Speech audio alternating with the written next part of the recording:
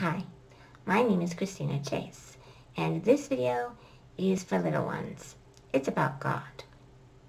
I, little and funny-looking person that I am, want to try to make it a little easier to talk about God, faith, religion, in words that are simpler to understand. So all of you mature grown-ups out there don't need to watch any further if you don't want to. Maybe you, little one, have heard people talk about God, maybe in church or somewhere, and you've wondered, who is God? God made you. God is your creator. God created you. God made everything. God created everything. When there was nothing before anything ever was, there was God.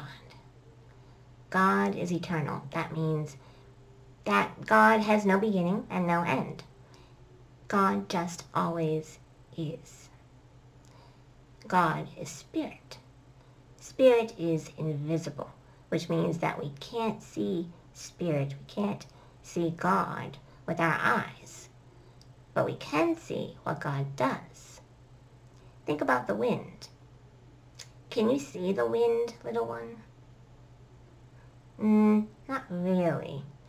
You can see the leaves fluttering on the trees, and even the trees themselves bending and swaying, and then you know that the wind is blowing. You don't see the wind, but you see what the wind does, and you know the wind is there. Well, God is like that. We can't see God with our eyes, but we can see what God does, because we can see everything that God has created. So whenever we see the trees and the birds, the grass and the bugs, the sun and moon and stars, whenever we see people and cats and creatures of all kinds, then we know that God is here. You may wonder, well, where is God? God is everywhere. God is infinite. That's another fancy way of saying that God has no beginning and no end. There is no place that you can even imagine where God isn't. God is everywhere, but sometimes we forget this.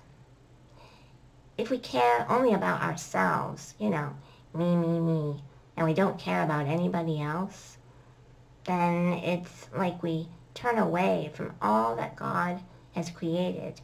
And it's like we're turning our backs on God. And that's not right. God made us. Then again, we can't really take ourselves away from God, because God is everywhere. God is always here. We can only pretend that God doesn't exist, or maybe ignore God. But it doesn't change the fact that God is. And you may also be wondering, well, why should I care about God? Because God cares about you. God made you. God didn't have to create anything, but God chose to create the whole universe, the whole world. God chose to create me, and God chose to create you. Because God loves you, and God wants you to be here.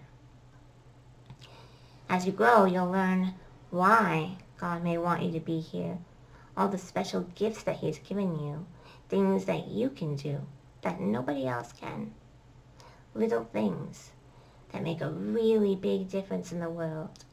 Even if we can't see it, we know. That's why God created you. And to you, dear little one, to God, dear little one, you are always beautiful in the eyes of God. And did you know that you can talk to God? That's what prayers are for. You can tell God anything, at any time.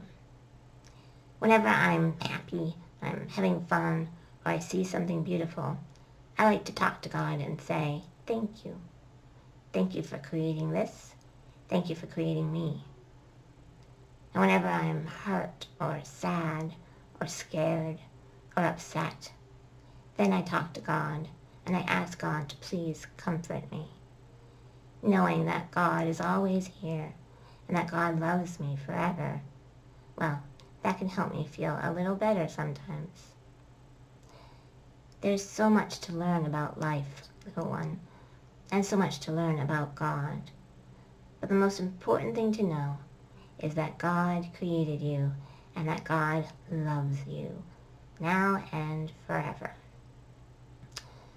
So that's all for this video. I'd like to say a special hello to Jada. Hi, Jada.